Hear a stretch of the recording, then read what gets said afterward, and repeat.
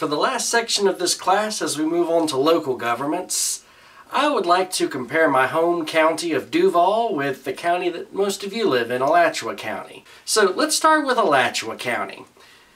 You're going to have a separate county government from the different city governments. So you have a county council, and in Alachua it's made up of 5 at-large elected members. When I say at-large, that means that the entire county votes for them, not just divided into little segments. So you have those 5 elected members of the county council, and those 5 members will appoint a county manager. So you don't elect your county manager. Aside from that, you'll also have an elected sheriff. The sheriff is in charge only of the county police. You also will separately have city polices for the different cities, and the chief of police there will not be elected. The cities, or municipalities, each have their own local governments, their own city councils. This includes Gainesville. And they will have their own local police force. The police chief of those police forces will be appointed typically by the elected mayor. So you have 2 separate police forces there, city police and county police. Furthermore, each county in Florida will elect a property appraiser and a tax collector. It's important that we keep the 2 separate. The tax collector, that's pretty self-explanatory. Their job is to collect the taxes, and they also run the DMVs. The property appraiser, what they do is they decide the value of the property for tax purposes. You can see why we keep them separate. The idea is the person who decides how much can be taxed is not the same person collecting taxes. Have I mentioned before that in Florida how much we hate taxes? So we have those 2 rules separate. We elect them both in every county in Florida. And Alachua County as a whole is made up of a lot of different municipalities, and you even have some that cross county lines. So Alachua County can be rather complicated. As far as the culture of Alachua County goes, it's pretty diverse. It's made up of a lot of different people of different races, different religions, different backgrounds. I have noticed a pretty large Hispanic population in Alachua County. And as you might expect, a very large student population because you have the University of Florida. And then, of course, we have Santa Fe College, where about half the students are trying to get into the University of Florida. Hopefully I can help some of you out with that. So that's Alachua County. Let's move on now to Duval County.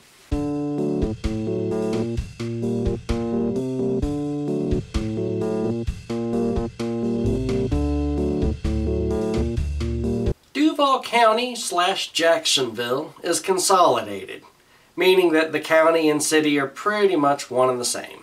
So we have our elected mayor of Jacksonville. He is also the equivalent of the county manager for all of Duval County. We have our elected city council in Jacksonville. It's the same thing as the county council. They're one and the same.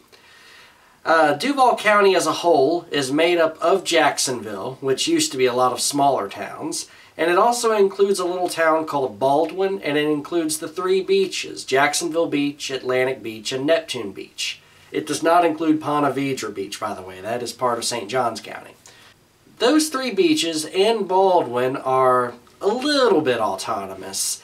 They do actually have their own elected mayors and their own little city councils, but at the same time, they're part of Duval County. So they get to also have representation in the Duval County / Jacksonville City Council. Furthermore, they do get to vote also for the mayor of Jacksonville.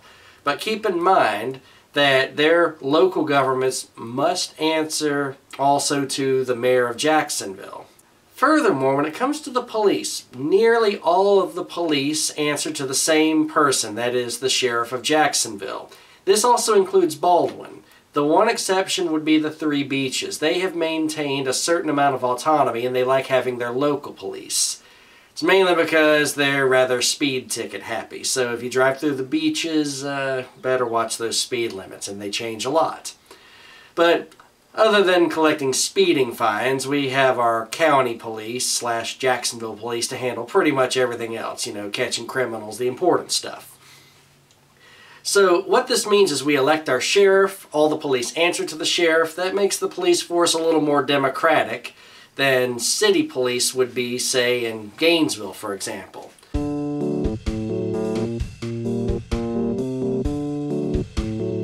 The mayor of Jacksonville actually is very powerful because he has a lot of power over the entire county. And he, by the way, has an absolute veto on the city council. Now, every county can set this up their own way, but with our mayor, he does need the council to pass things, but he can veto it absolutely, and there's no way for them to overturn him.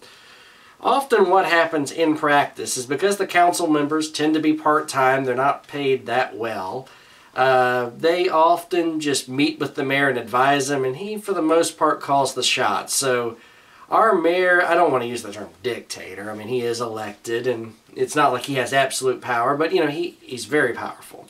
He does largely call the shots in Jacksonville. So the mayor is going to be a very powerful leader in a consolidated government especially. The good news is he has almost no say over the police. They do answer to the sheriff. So it's not like our government is... It's not like there are no limits whatsoever. As for Jacksonville's culture, for the most part, it does look a lot like the rest of the South. You have a predominantly Caucasian population and then a significant minority of African Americans. And the city of Jacksonville, you can still see where segregation traditionally would have been. It's not as rigid as it used to be. But the north side of Jacksonville historically is an African American part of Jacksonville. Yes, there are a growing number of whites moving to the north side and, of course, blacks moving to other parts of Jacksonville. But I will tell you this, on the west side of Jacksonville, far on the west side, very rednecky. There are certain places where I would not advise a black person to go. I mean, you see a rundown little bar with a big Confederate battle flag, you might want to stay out of there. Yes, legally they're not supposed to turn people away, but you know, it's a pretty rough area, so I'm just giving you some good advice. Now, as far as the north side, some of the rougher areas, you know, known to be rather ghetto, they're the kind of areas that people like me would be advised not to go to. Now, maybe I'm just naive, but I've gone to areas like that and surprisingly didn't have any trouble. Now, I went during broad daylight, but nonetheless, I was able to go there and people were generally nice to me, but yeah, I've been in some areas where I was the only white person there. As I understand, Gainesville does have areas like that also, but it's definitely more diverse. Jacksonville's mostly black and white. The one exception would probably be the Bay Meadows area of Jacksonville. I've noticed that's rather diverse. There you get a lot of Hispanics, a lot of Indians, and it gets a little more interesting there. But Jacksonville is also very Bible Belt, tends to be very socially conservative. We do have a strict adult entertainment code. Yes, there is such a thing as a strip club in Jacksonville, but the police watch them very closely. Yeah, I'm sure that's what they're doing. Well, you know, anyway, I do often hear strip clubs being busted because they broke the adult entertainment code, showed a little too much or whatever. As you might expect, the culture of Gainesville is a little more liberal. Usually when you have bigger churches with few people in attendance, that tells you you've got a more liberal area. When you got more like smaller churches and strip malls and they're packed to the brim with people, you're in the Bible Belt. So Jacksonville's more Bible Belt, whereas Gainesville is more socially liberal. It's also very artsy. We do have one section of Jacksonville that's like that, the Riverside. That's the near west side as opposed to the rednecky part on the far west side. The Riverside, very artsy, might look a little bit like parts of Gainesville, except we also have lots and lots of rivers. That's why we call it Riverside.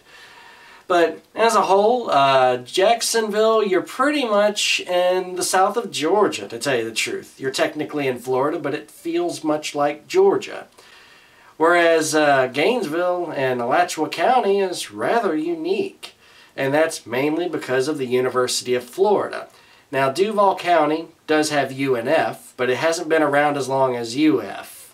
So it hasn't had as much of a cultural impact as the University of Florida has had on the Gainesville area.